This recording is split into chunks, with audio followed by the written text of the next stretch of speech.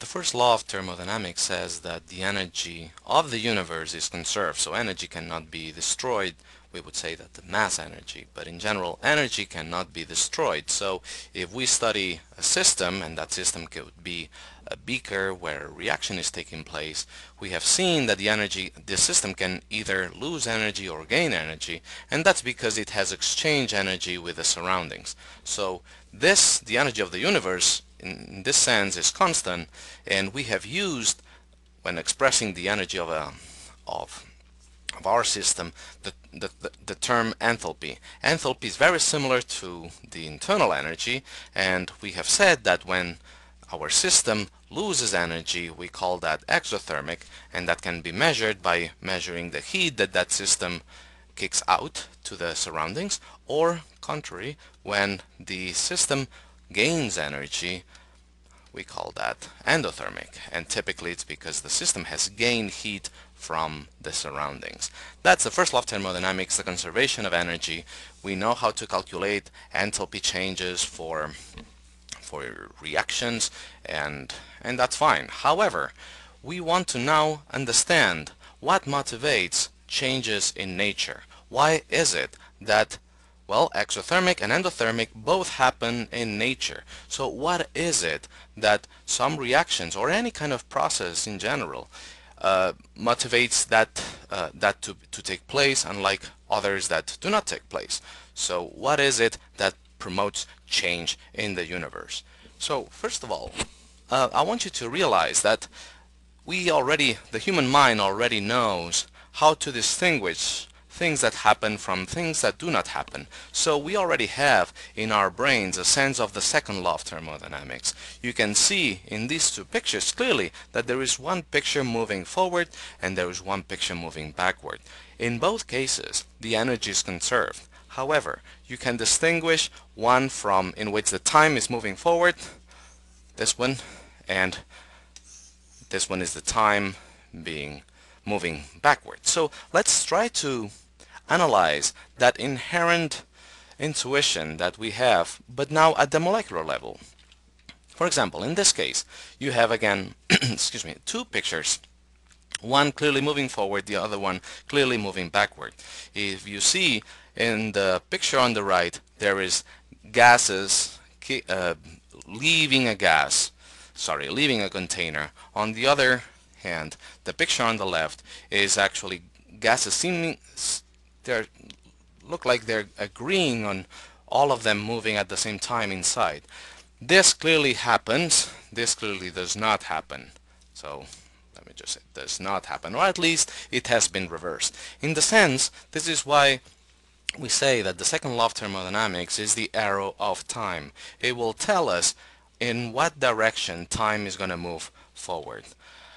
This was a case for gas expansion. Another very well-known example is the case of osmosis or osmotic pressure, the tendency for a solute to move across a membrane so that the concentrations on both sides of the membrane are equivalent. As you can see in the picture on the left, the time is moving forward. So this sense of time moving forward that we have, we will try to describe it more quantitatively. To do that, we are going to try to understand what is it that we see in molecules that makes us realize what picture is moving forward, what picture is moving backward. In this case, however, notice that there's just two molecules. This would be a SN2 reaction, and you may have a hard time realizing which one is the one moving forward and which one is the one moving backward. They are pretty much indistinguishable. So we actually need to add more than one molecule to see, and in this case, this is an explosion. This could perfectly be this reaction. Notice that in the picture on the right, there is more than one molecule, and we can clearly see, the picture on the left, we can clearly see that that movie is moving forward. On the other hand, in the picture on the right, there's something weird happening. It looks like all the energy is being concentrated in a specific point. That clearly does not happen.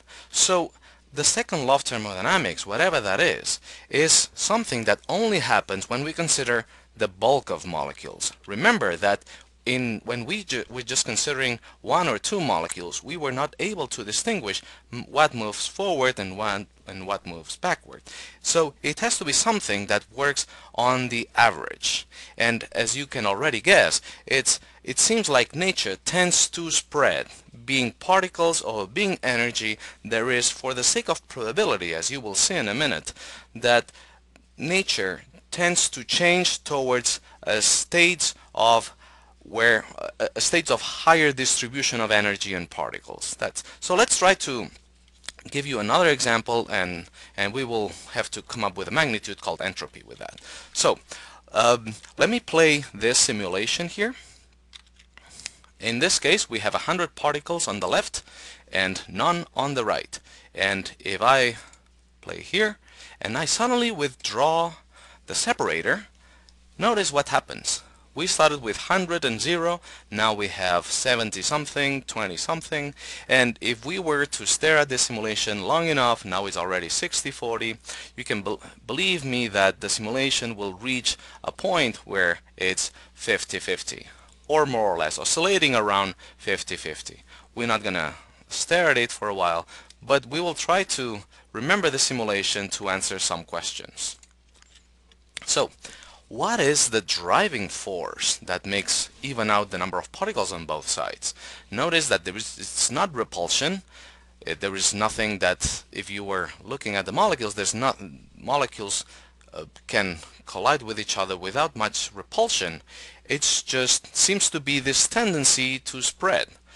Okay, so what lies behind this tendency to spread is only exclusively a probability factor.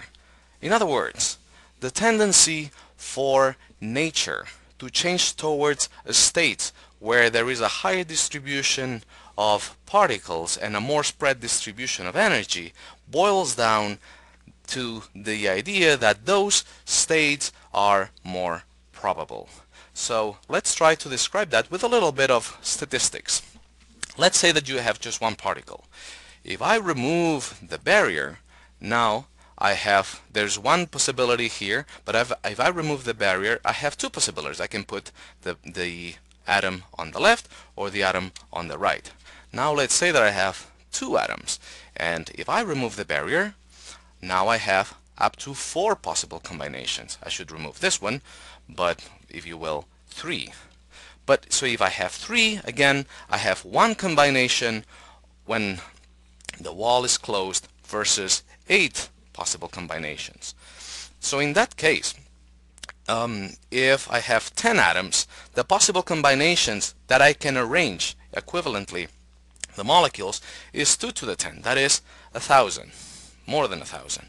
And if after all I have 1 mole of atoms, the number of combinations is 2 to the Avogadro's number.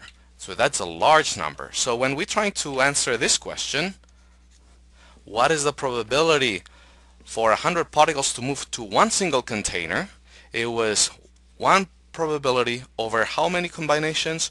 2 to the 100. So the driving force that moves particles to spread is because it's more probable.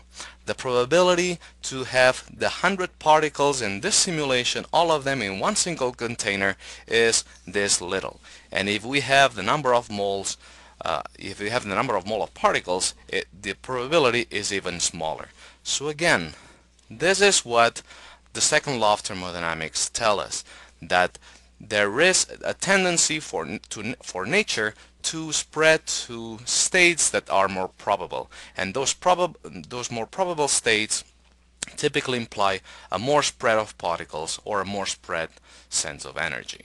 So what is it that we can use to quantify this spread of particles and energy? The magnitude is called entropy. Entropy is equal to a constant, and this is called the Boltzmann constant, times the logarithm and W is the possible number of rearrangements. In our case, that was 2 to the Avogadro's number, as you can imagine. That's a very large. So the larger the number of states that you can arrange your system, the larger the entropy will be. And that's what we will use to exemplify the direction of some processes.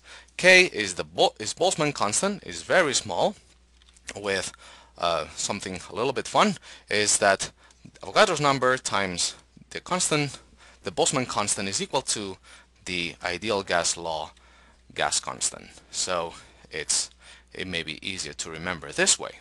So this magnitude, entropy, unlike energy, so unlike the first law of thermodynamics in which we said that energy is constant, entropy is not constant. Entropy increases with the number of energetically equivalent ways of arranging a component, and that is described with this letter W. This is fairly abstract. We will not do a lot of exercises in this sense. Notice that we would need a little bit of statistics to actually calculate this W for different examples, but this will give you a molecular detail of what entropy is about. Entropy is measuring how spread particles are, or how spread energy is. The higher the spread of energy and particles, the better. So we can formulate the second law of thermodynamics saying that the entropy of the universe always increases. So since the beginning of time, any change that has happened in nature has been translated into an increase of entropy, either because of the system or the surroundings, but entropy is constantly increasing. We will see more specific examples in the next videos, but this is at least the theory that we will try to understand when we apply it to specific examples.